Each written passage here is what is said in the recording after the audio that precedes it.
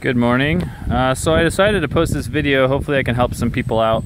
I needed to get some crossbars for my 2005 Honda Odyssey, and I opted to get the knockoff version on eBay for about $55 with shipping.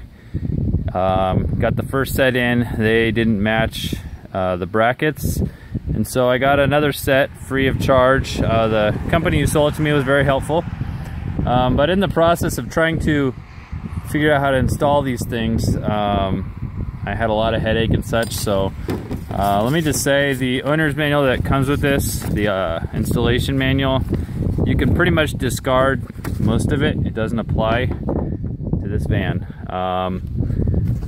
Simplest way that I found through much headache to install these is, first you stick a little screwdriver in this hole in the back, and that releases a plug so you can pull this off. You got to be careful, you will scratch your paint most likely. I think it'll rub off, it's just the plastic.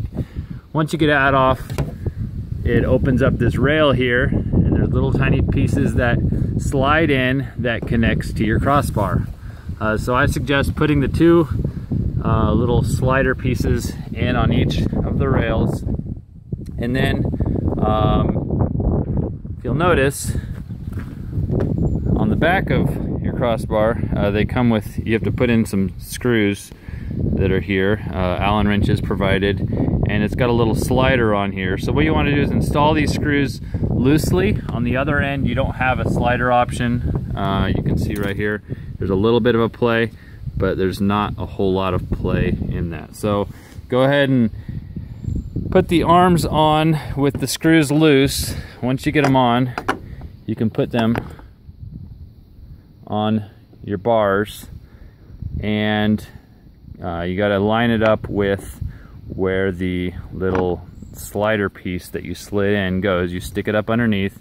You got to stick the screw that comes supplied. It's a little silver screw down the hole, connect it in on each side, and with the screws underneath being loose, you've got some play to move this back and forth to get it to sit where you want it.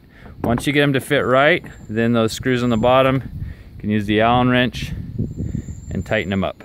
So if you do that to all four, you don't have to pull these bolts off your crossbars, you don't have to pull these off, and it makes it a lot more easy. I did find that one bar was like a ½ an inch longer than the second bar, so I think I used the longer one in the front and the shorter one in the back, and ended up working. So I hope this helps.